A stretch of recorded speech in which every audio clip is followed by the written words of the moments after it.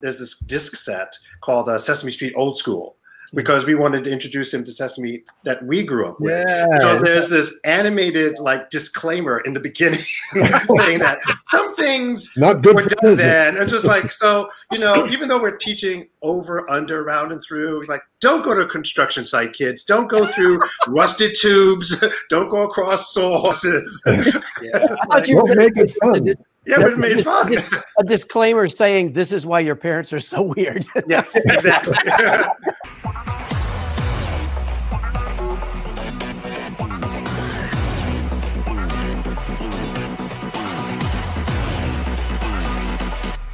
Let's bring out our guests and ask them to come out and play, because everything is A-OK.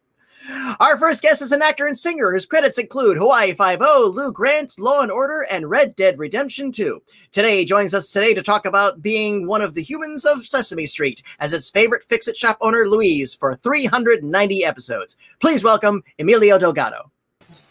Hey, everybody. Welcome. Nice to see you. How are you today, sir? Hey, I'm doing great. Really great. Thank you. Oh, so glad to have you here. So glad to have you here. So yeah, before I bring out your peers and stuff, you have some interesting stuff on your non Sesame Street career. I'd love to chat about with real quick.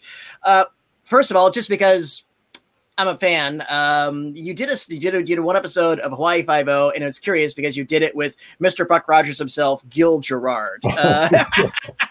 Any recollections from that? Oh, that was a terrific part. Mainly, of course, because I got hired to work in Hawaii for that episode. Yeah, I was a bad guy of the week on that one, and it was just fun, you know, being the bad guy and doing all this ugly stuff to all these other people. Yeah. And this was, of course, during the time when I was, still on Sesame Street. So, having come from Sesame Street and all of that, stuff and all that beautiful stuff and everything, and then this guy being a bad guy, but I mean, the bad guys always get caught. I was caught at the end of the episode, so and you were, and hey, you got to spend at least a week in Hawaii, and so it was longer than that. It was like 10, 12 days. Oh, that's nice. Yeah, Jack Lord was rather infamous, but everybody said if you get a Hawaii Five-0, take it for the Hawaiian vacation. Well, yeah, absolutely. That was the game. And you also had a recurring character on Lou Grant, which, curiously enough, during quarantine, I rewatched recently, and I found it still holds up remarkably well. Wow, that was a very well produced, directed show. It was, Gene Reynolds. He was fantastic, and Ed Asner, of course. I mean, he was like an amazing actor, And I just remember very well how we used to be sitting around the editor's table, picking out what the news were going to be for that day, and before the cameras came on, Ed Asner was telling us all these jokes, and he's an amazing joke teller. Really? And he had us in stitches the whole time we were there until the cameras came on. Then everybody got serious. Yes. Well, it was a serious show, to say the least. But it really pushed the envelope of what topics were allowed on television at the time. Oh, yeah. And again, this was concurrent with you on Sesame Street. I'm sorry, what was the last one? This was concurrent with you being on Sesame Street as well. Same time, right? Because during those years, I was working both coasts, as they used to say. Yeah. I would do Sesame Street when we were through filming at Sesame Street. I'd go back to California, where I'm originally from. So I was very happy doing that because for many years, I missed all the weather in New York during the winter, Yeah. So I would go on December 31st, we'd finish, and I'd fly the next day and be at Malibu Beach the next day. That's a turnaround. And recently you have the poster in the background, Quixote Nuevo. Tell us about that. Oh, fantastic show. That was a play that we did, written by Octavio Solis, Mexican-American playwright, and directed by a Mexican-American, KJ Sanchez, and both of them are absolutely amazing. We had an amazing cast, all of us Latinos and Latinas, and it was the story of sort of like of Quixote, only in a modern day version, right? Okay. And it took place on the border. The town was an imaginary town invented by Octavio, but I would say it was probably someplace like El Paso. Okay. Took place around that kind of area. And so, yeah, the whole story was about this guy who's a professor in college, and he's kind of losing his mind now, and he decides to go on a quest and look for his first love, and he has all these adventures all along the way, and it ends beautifully. What can I tell you? And, what does this version of KOT imagine himself to be? The original, of course, was he imagines himself as a medieval knight. What in this version? Same thing. Same thing. Still medieval knight. Okay. Yeah, he's a knight, and he devises instead of a horse, he comes up with this tricycle. It's kind of like an adult tricycle that he thinks is Rocinante, his horse, right? Yeah. So he invents all of this armor from leftover parts, and automobile parts and what have you, and he thinks he's the knight. He thinks he's the knight, and he's going off to fight for love and whatever. So it was a very interesting play that we did, and very well received by everywhere we went. Outstanding. Well, once again, Emilio, thank you for joining us here today. It's an absolute pleasure. My pleasure, of course. And speaking of pleasures, our next guest is a puppeteer, writer, and director whose body of work includes The Great Space Coaster, Eureka's Castle, and of course, the performer and voice of Bear in the Playhouse Disney classic Bear in the Big Blue House. Today, he joins us to discuss all of that, as well as shares contributions to Sesame Street, which includes several members of the Snuffleupagus family. Please welcome Noel MacNeal. Hello, everybody. Thanks for joining us today. Hey, thank you for joining us. Emilio! Noel, how are you doing in your part of the world? Great. Here in Brooklyn. It's beautiful, like 74 degrees. And so you wouldn't think it was November, but it's gorgeous. And so it's been lovely. And we're all safe and sound. And I'm looking forward to this today and seeing and meeting so many of you out there. Thank you again for joining us. Absolutely, thank you.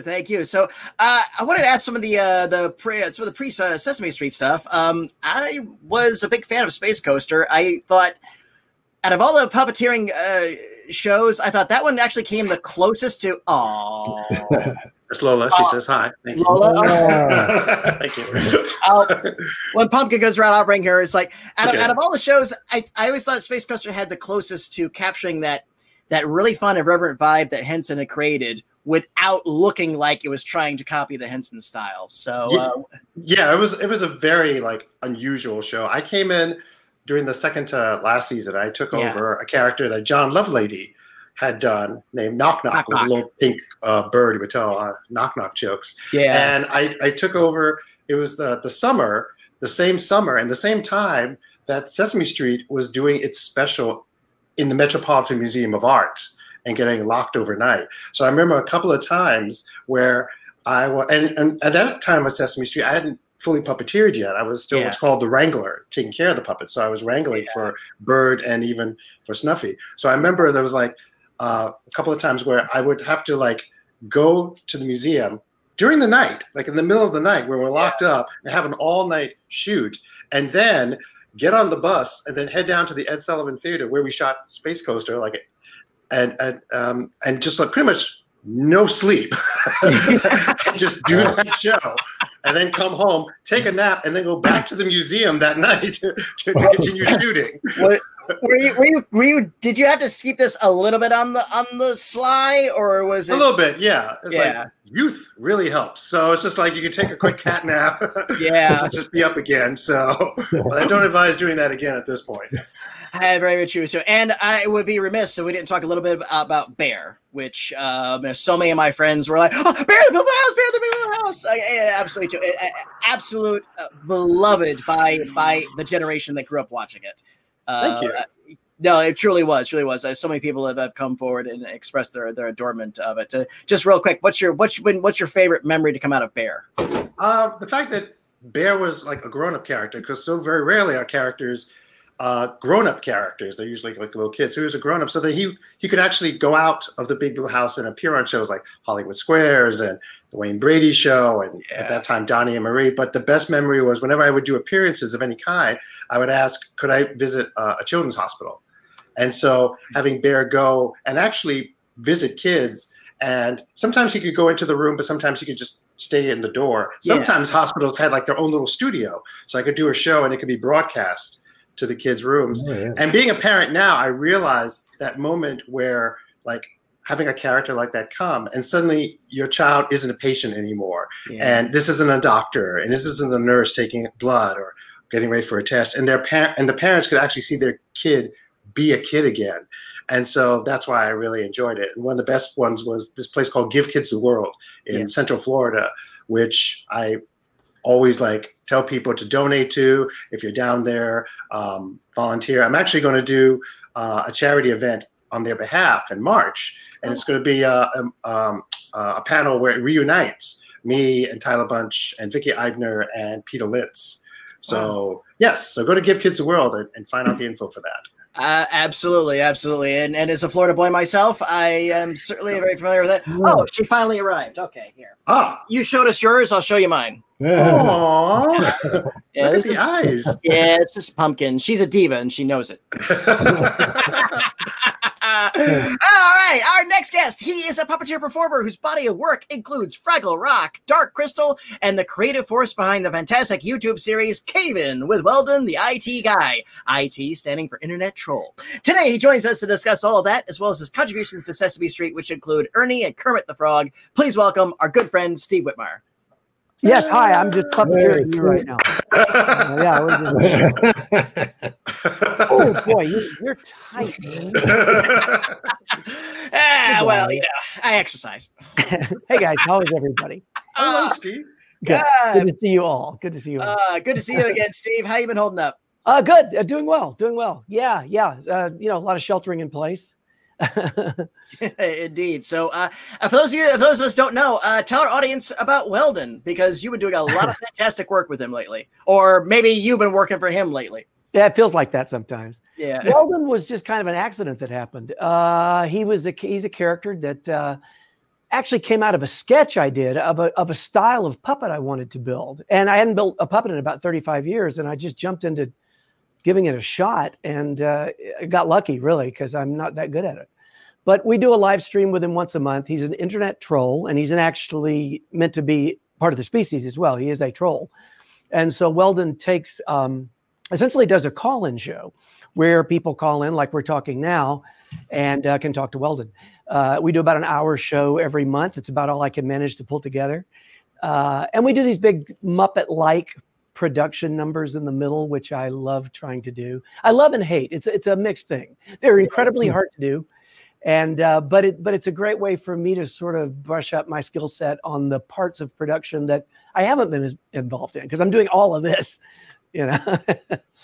Indeed. So, well, again, I absolutely recommend the show to anyone who hasn't seen it yet. It's a lot of fun, and it shows. It's out there on YouTube, and you can find it if you go to the Cave-In YouTube channel. Although the best way to find it is to search his name, Weldon the IT guy. I think there's some other Cave-In thing out there on YouTube. So, okay, fair enough. Well, I think we'll know the right one when we see it. So. Yeah. I think they'll be able to tell. Yeah, indeed. And finally, she is a puppeteer and former staffer of the Children's Television Workshop, here today to discuss her own contributions to Sesame Street, as well as those of her late husband, the great puppeteer Carol Spinney. Please welcome our most honored guest, Debra Spinney. Hey, Debbie. She's coming. I'm just so honored to be a part of this, and I get to see. Where are you? Oh, Debbie, we can hear you, but we can't see you. Okay, I can see me. Oh. I'm gonna put my light on. Let me see if I can. A little light over there on her. I don't know why. I have no idea. How do we know it's really you? That's the important part. I have no idea. There's didn't touch anything. Where? Jude said I can see her, so that's like, and Samantha is saying I can see her. I'll tell you what, Deborah, let's do this, or Jude, we'll take you out of the room and we'll try to bring you back in again, and sometimes that fixes these issues. Yeah. All right, so Debbie, come back. And little thing swirling, and what? No? Okay, I'm just saying, I don't believe it's really her. Wait. Yeah. Yes. Okay. I'm here. I haven't done a thing. Didn't do anything. That's good. Okay. Hurry, ask her something. Hurry. Debra, how are you? I'm good. Thank you so much. I'm like I said, I'm very, very happy to be a part of the whole thing, and just to see everybody's face that I haven't seen for a while. It's lovely. Absolutely, absolutely. So, where are you broadcasting from? Because right now it looks like stately Wayne Manor. We always called our place Deer Haven because we used to have a lot of deer, and they would just eat everything, and we'd leave them alone. But it is Deer Haven. But this is the great room in Deer Haven, and if you could look around, I have to tell you, what I've been doing all day was same thing Carol and I always do right after Halloween.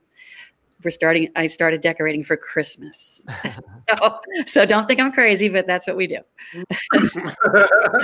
That's how it rolls. And you are not the only one of my several friends that they love Halloween, because to them it means Christmas is coming. Exactly. That's the way it is in this house. Vive la différence, indeed. So, well, gentlemen and lady, thank you all for joining us. What? Oh, geez. I'll be waiting. Whatever you ask, I can answer, but I can't hear you. Yeah, you're specifically too. Okay. All right, we'll keep going. Okay, so yeah, okay, we're back. All right, gentlemen and lady. Okay, here at GalaxyCon, we miss the days when we can have you on our stages, but we look forward to the time when the world does get back to normal, and we can get you back in our physical stages and back having you in front of your fans. In the meantime, we have the GalaxyCon virtual stage. We are so pleased to have you here today. And as someone myself who is part of that kind of first generation of Sesame Street kids, and as someone who has been an older brother to a Sesame Street kid, a later generation, and been an uncle to kids who continue with Sesame Street, I just want to say thank you. Thank you, all of you, for your contributions to this. And let me just say that it's a testament to the people behind the scenes and yourselves as performers. You know, you are all performers and actors, and doing this is a testament to your abilities. I thank you for your talents. I commend you for professionalism, and I absolutely adore you for your performances and contributions to this. Thank you. Very sweet. So our team right now is going through the chat room and pulling out the questions to lay for us. In the meantime, though, I would just like to hear how each of you individually got involved in all of this. And Debra, let's start with you. Okay. So how did Sesame Street begin for you?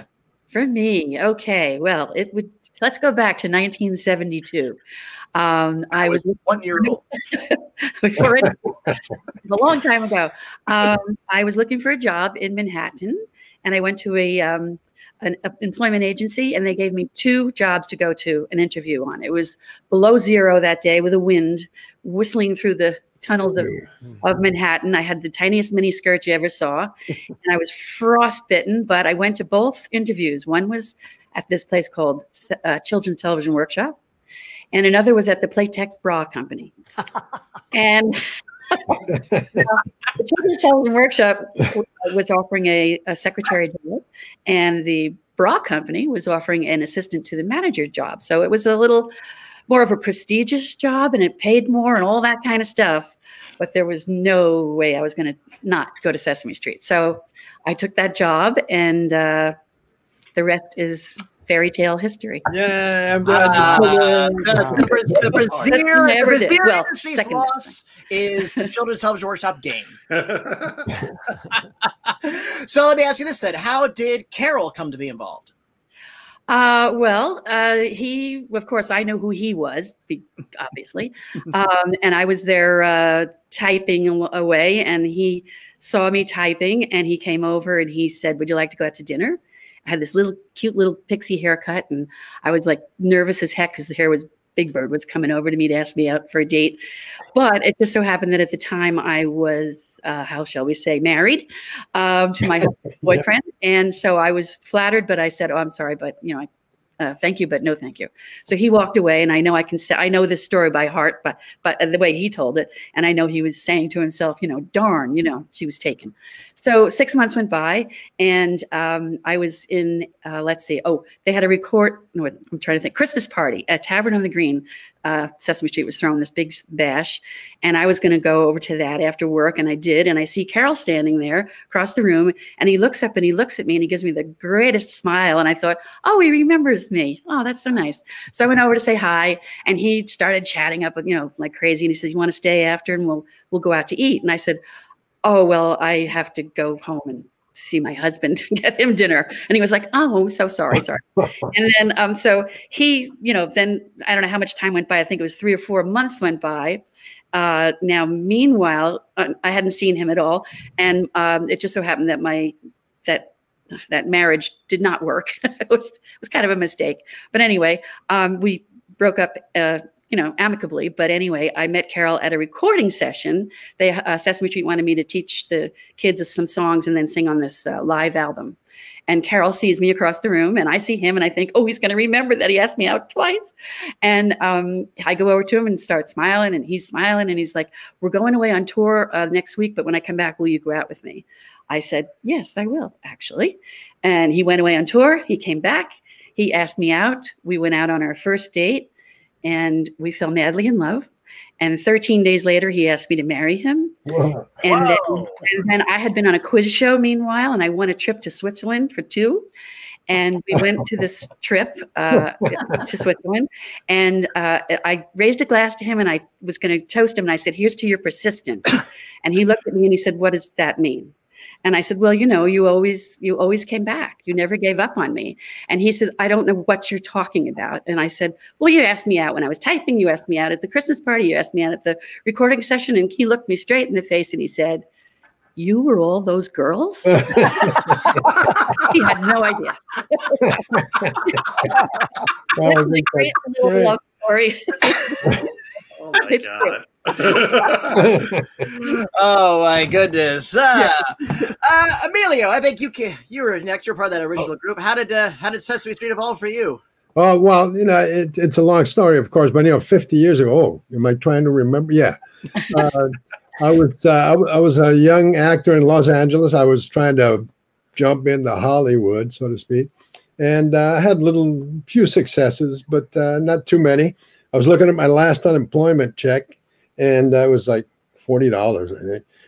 And the phone rang, and somebody said, is this Mr. Delgado? And I said, yes.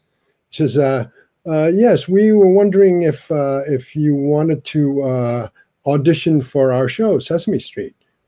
And I said, and in my brain, I thought I had never seen Sesame Street. I had no idea what it was, no idea whatsoever. And because I was staring at my last unemployment check, I thought, work. And I said, of course. So then, yes, Mr. I forgot his name, Dave Connell, who was the executive director, producer at the time, went to Los Angeles and interviewed me for about 15, 20 minutes. And he just wanted to know about me, if I spoke Spanish as well as English. I had a mustache. That was the only year I had a mustache on. And he asked me, he says, would you be willing to shave your mustache? And I was thinking, I'll shave anything, whatever. Eyebrows. So, he went off. Thank you very much. Went off. I didn't hear from anybody for about a month. And so I just kind of kissed it off, as most actors do. After a month, you go to an audition, you don't hear from them. That's it. Yeah, you go on to something else. And then about a month later, I got another call, and somebody said, Mr. John Stone, our executive producer, director, blah, blah, blah, blah, blah, because he was everything on the show, wants to meet you. He's going out to LA next week. And I said, yes, of course. So I met him at the Beverly Wilshire Hotel, and we talked out in the lobby. And, he asked me some questions about myself, where I was from, blah, blah, blah, this and that. He was just feeling me out, I think, in terms of what kind of person I was, just seeing who I was. And finally, he just looked, after about 20 minutes of conversation, he looked at me and he said, well, if you want to work for us, be in New York, October 11th. This was like around the middle of September that year. And I thought, okay. He said, "We'll send you a ticket." So that's how it happened. Wow. And then like 2 weeks later, I was on a plane to New York, and it was like space travel. You know, when I arrived here, it was another planet, totally another planet. And that's how I got to New York on Sesame Street. 390 episodes. Yeah, probably more than that, but well, you're right. You're right. That's just the raw episode. That's what Internet Movie Database says. So, okay. Well, what do they know? I don't know either. Anyway, so Noel and Steve, you guys were on the Henson side of things. So, and which has an interesting relationship with Children's Television Workshop, and that's probably an explanation for another day. But so Noel, how did you do the work on Sesame Street? It's like all these people like have that connection and how I like got into it. So when I was a kid, there was much more puppet shows on. There was Sherry Lewis, there was Paul Winchell, who invented the artificial heart, by the way. So puppetry saved lives. There was Captain Kangaroo, there was Mr. Rogers, and then as a little kid, I remember there was this half-hour special on PBS, and it was talking about this brand new kids show coming on tomorrow morning, and it was hosted by two puppets named Ernie and Bert. And I had never seen puppets like this before, because before that was like Bill Barrett puppets and marionettes, and then they showed clips, and then I saw Big Bird, and it just blew my mind that this was a puppet that could actually walk around and not be hiding behind anything. And I just watched Sesame Street, even though I knew the alphabet. I just kept watching Sesame Street and then the Henson shows. And then when I was in high school, that's when the Muppet Show was around. And I thought, okay, this guy Jim Henson can do it, and all these people can do it. Maybe I could do it. So I did research the old-fashioned way. I went to the library. It's like Barnes & Noble, but it's free. And I looked up colleges, and there was a college here in New York, in Brooklyn, Pratt Institute. And at that time, there was a theater department. And at that time, the teacher of puppetry was the man who designed and built Big Bird and Snuffy. Whoa. And his name was Kermit Love. And no, the frog was named after him. It's just a weird coincidence. And so I ended up going to Pratt. And then instead of going for my last year, Kermit's assistant, the wrangler at that time, quit. So he offered me the job. So do you want to like work on Sesame Street? So rather than go back, I took like that half millisecond and said yes. Yeah. And then I came on the show as the wrangler, and eventually started doing background puppetry. But that's where I met Carol. That's where I met Richard and Fran Brill and Jerry Nelson, and of course Frank Oz, and then of course like Jim Henson. So that was how I got to get on the happiest street on earth. Wow. Amazing. And indeed. And Steve, of course, your story begins well on the Henson side of things, being whisked away to London at a very young age, if I recall correctly. That's true. Yeah, that's true. And when Jim hired me, the thought at the moment was I was going to be working on Sesame Street, and he changed his mind and brought me over there instead, which was actually kind of good for me because I was working more closely with him and Frank and Jerry Nelson and Richard and those guys. A better chance to learn, I think, on an ongoing basis. But, you know, Debbie and Carol are the two people who actually got me into the Muppets totally. They kind of recruited me in after meeting me in Atlanta at this puppetry festival. We knew it was a puppeteer when we saw one. Well, thank you for that. Oh, even if you thought I was terrible, right away. You definitely have to join the Muppets. And I think we called Jane and said, "You've got to go see this guy. He's the one," you know. And I think Jane did call you, didn't she? Well, more like actually Carol called me first. Oh, okay. And you know, frankly, I mean, I spent the weekend with you guys, and there were a million puppeteers there, and I think we exchanged addresses. In fact, I know we did because I still have the card where you wrote down how to get in touch with you. I wish I could hear you. You're frozen. Oh, well, anyway. Did you say something funny? Because I didn't. No, I was. Can you hear me now? Yes, I can. I was saying that I still have the card where you wrote down how to get in touch with you and Carol. Oh, and I remember thinking that it was wonderful to meet both of you, and I probably would never hear from you again, kind of thing. And I just crossed my mind. And then Carol called and said he thought Jim was looking for people, and I should try to audition. That's right. Now I remember. And then Jane came along, and she happened to be, coincidentally coming through Atlanta of all things in the next couple of weeks, and we met and so forth and so on. But so as a result of Jim putting me on the Muppet Show, I kind of thought I would never have the opportunity, not only to work with Carol, but to work on Sesame Street. I thought, well, I'm this other sort of group of Jim's people. And it wasn't until Jim passed away in 1990 that the opportunity presented itself, because of Kermit a little bit, but mostly because of Ernie. Right. And I was first asked to do Ernie's voice for toys. That they were trying to keep Ernie going. And I think I did about a good year or two just recording the voices for toys. And then when it came time to cast him, there was about 3 or 4 people who were considered. And anyway, I ended up doing it, but it sort of made sense because I had already started to settle into the character a little bit. So anyhow, so it was a thrill for me to finally get to Sesame Street, because it is Sesame Street in 1968 that really solidified for me what I knew I wanted to do in my life. And it wasn't even necessarily to work with Jim Henson. It was to do something like that. And so Sesame Street to me was just like coming back to this place where it all started for me. And I loved every minute of it. Outstanding. As me, my generation and generations subsequently have enjoyed all of it. Although I will add the caveat that I don't think my mother will forgive either of you for me running up in my young age to every piano I saw and banging my head against the keys. Darn, I didn't hear that. I missed that. She brought that up at a family dinner about a couple of years ago, and I just said, well, at least you never gave me a bunch of desserts, like 7-layer cakes, because I would have gone down those stairs. Throwing them everywhere. Yes, indeed. So, and for those of you not old enough to remember, this was kind of the early Sesame Street stuff that got phased out after letters. Yeah. When my son, who's 15 now, going on 42, when he was a baby, we would show him.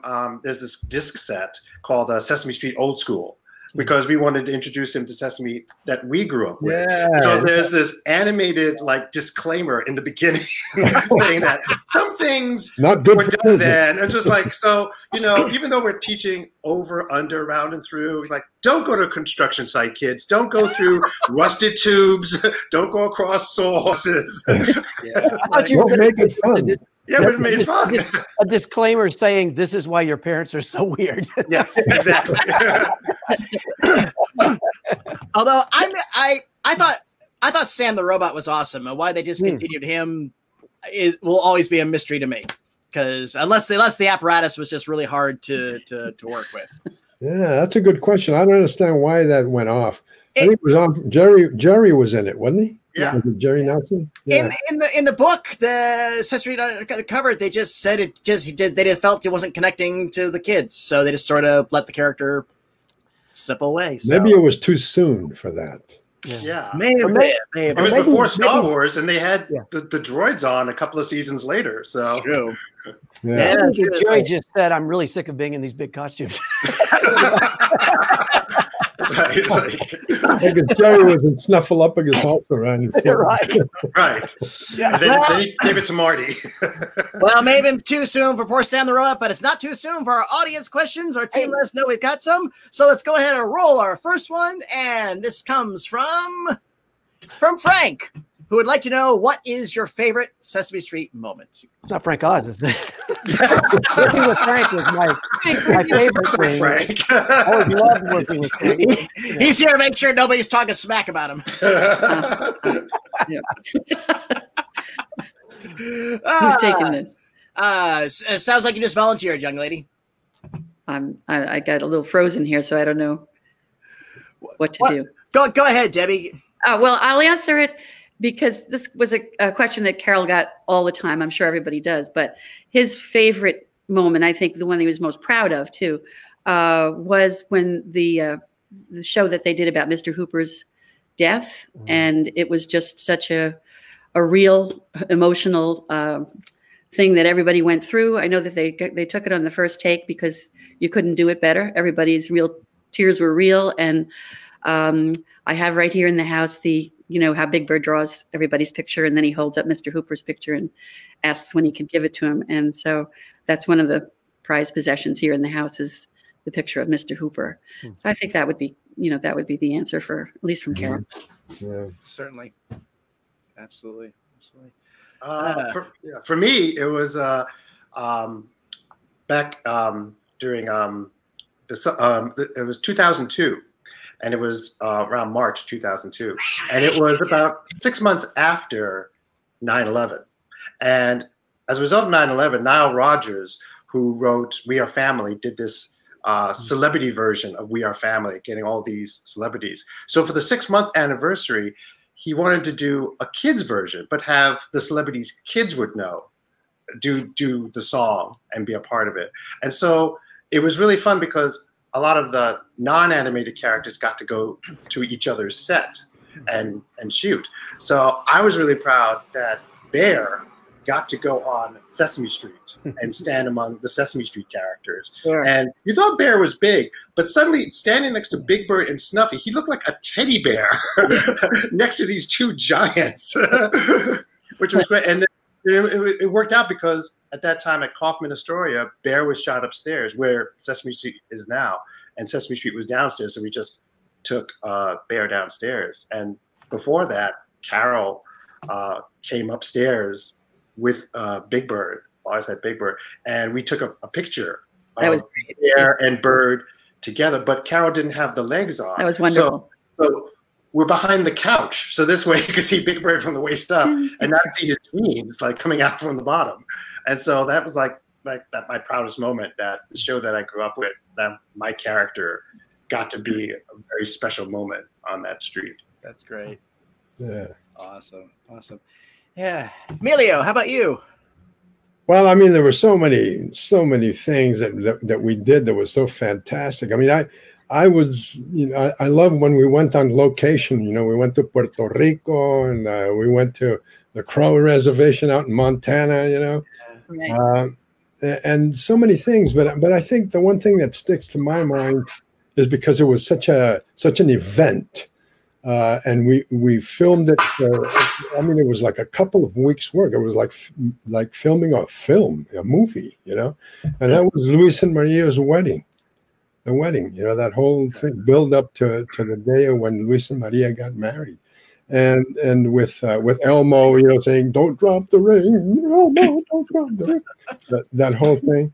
And then the reaction that everybody in the world had. I mean, they thought it was the most fantastic thing that had happened on Sesame Street.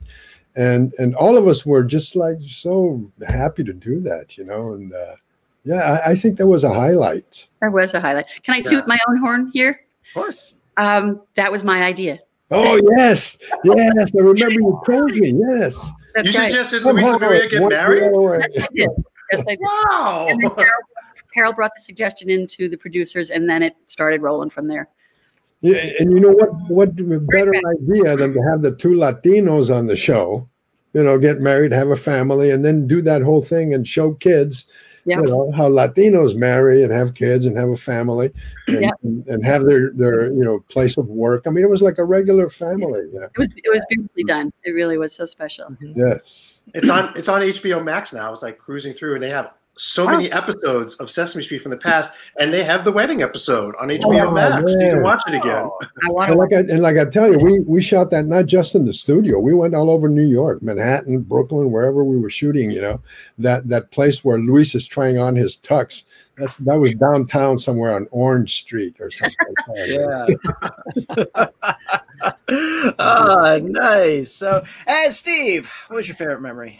Well, there's so many things. Sesame Street, to me, because it was such an inspiration to me as a kid to get into doing puppetry altogether.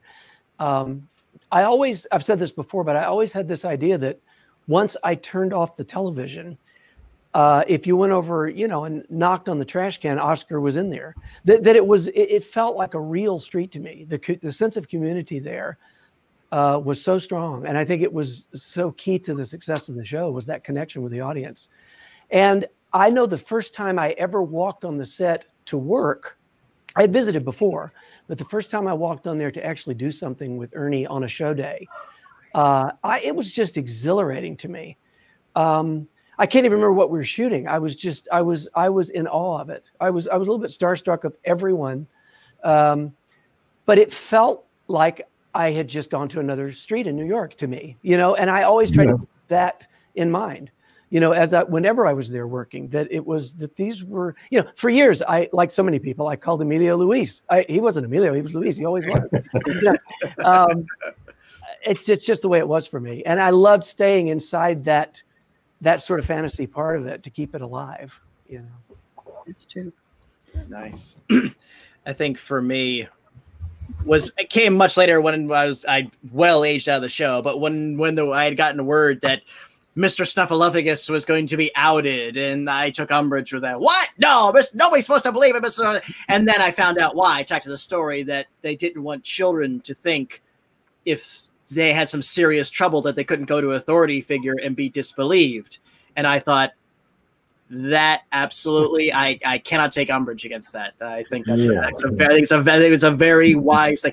And I think that's the curious thing about the show too, is that it very smartly evolved in all kinds of right directions. Again, in the Mr. Hooper episode, which how incredibly courageous to let's acknowledge the passing. Let's acknowledge death. Yeah, on a children's show. And Carol's finest performance. Oh, now I wanted to hear that, and you're frozen. But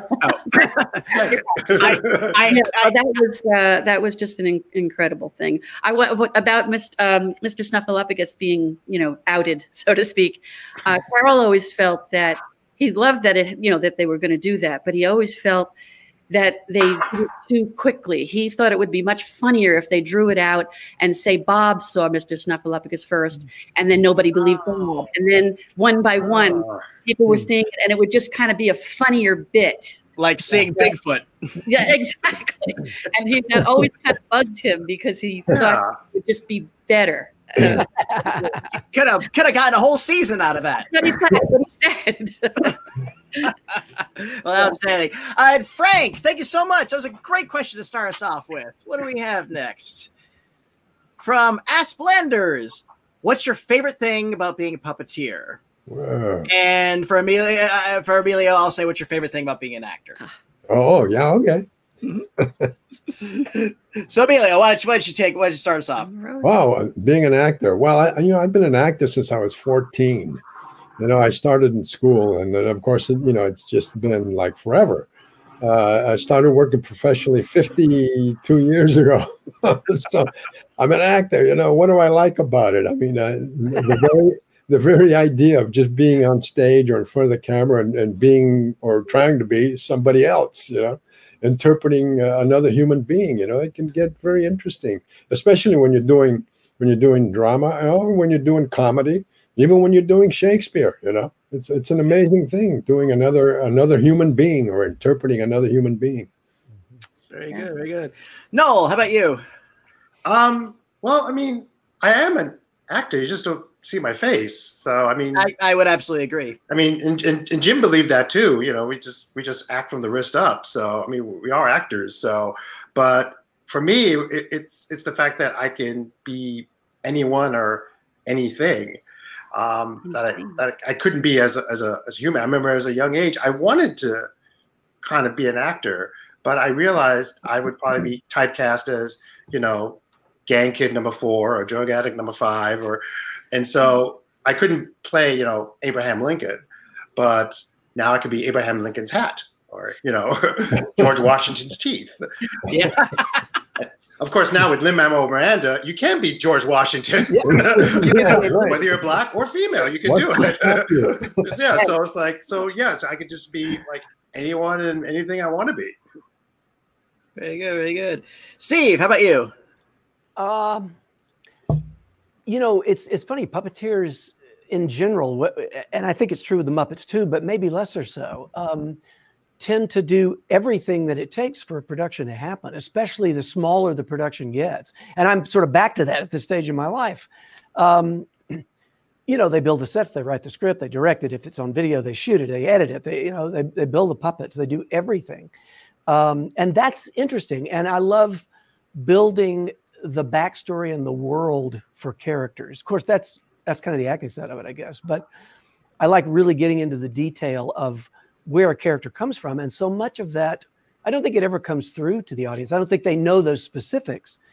But I think it's important from the point of view of performing them. If they're really going to connect with the audience, it's nice to have that in your back pocket, you know, as a character goes out there. Absolutely. And Debbie, what Debbie, I was frozen there for a minute. Well, obviously, I don't call myself a puppeteer, but I have puppeteered. Probably my biggest claim to fame was when we were doing the Muppet Family Christmas in Toronto, and which was one of our favorite things we ever did. That was the I think we did that in September or late September, and Christmas in our house started then, so it was really nutsy. But Jim wanted every puppet that he had in the drawer to be in the big Christmas Carol singing scenes in the living room of Fozzie's mother's house. So he comes over to me and he hands me Fat Blue. I don't know if they still call him that, but it's that everybody knows Fat Blue. Yeah. He said, I want you to be in the front. It's only lip syncing to Christmas carols, which you know, and you know, be in the front because you're going to be hiding 2 puppeteers behind you who are going to have other puppets up. And I could have fainted right there on the spot, but I didn't. And so if you see Fat Blue in the Muppet Family Christmas, that is I. And there was a couple of other times too where I had to fill in. I filled in for Zoot once. And let's see what else. On Hollywood Squares with Carol, they wanted Big Bird and Oscar in the same square. So I held up Oscar and didn't have to say anything, of course. And I suppose my big primetime thing was when I did, I held up Oscar in the, I guess it was the Emmy Award show, and they were celebrating Sesame Street. I forget what year, but it was a biggie. Maybe it was 25. And they had a big number from A to Z with all the cast, everybody, all the puppets. And so Carol was in Big Bird, of course. So I wound up doing Oscar on the Emmy Award show. So see, I guess I am sort of a puppeteer. Yeah. What did Carol love the most about puppeteering? Oh gosh, I just think he just loved the characters that he got to do. He always thought that Oscar was really cool, and he never felt cool in his whole life. So he kind of really enjoyed that he could be this cool person. But of course, I think he loved Big Bird the best because, and I think everybody would agree, Carol was Big Bird. Big Bird is Carol. You know, that's who he is. You know, that's when he would wake up every morning, he would sing to me, "Good morning, Mr. Sun," in Big Bird's voice every day. And so he just, I think he loved being able to be these wonderful characters that everybody loved. Yeah. You know, made him feel good. And his body of work, and as you all did, because once again, you all made us feel good. You all made us feel special, and you all made us feel cherished sitting there in front of the TVs for all those generations. And once again, thank you. And unfortunately, GalaxyCon viewers, this has been my time with the cast of Sesame Street, but it does not have to be yours. If you'd like to chat with our guests like I have today or purchase a personalized autograph, please sign up now at GalaxyCon.com. And while you're there, be sure to check out our schedule of upcoming events just like this one. Gentlemen and lady, any final words for our audience before we go today? No, thank you for being here. Thanks for being here, for sure. Thanks for having me, too. Yeah, it's great to see you guys, too. I hadn't seen you in a while. Yeah, I know. It's so nice to see everybody. And this was awesome. And thank you all for joining us. And stay safe, wear a mask, and keep loving puppets. I'm frozen. Oh, on that note. Panelists, this has been my absolute pleasure. I wish I knew that note. I didn't hear it. Thank you all for joining us here today at the GalaxyCon virtual stage. Thank you to our audience for joining us today, and thank you for those great questions. Bye-bye, everyone. Take care, and please keep washing those hands. Yeah.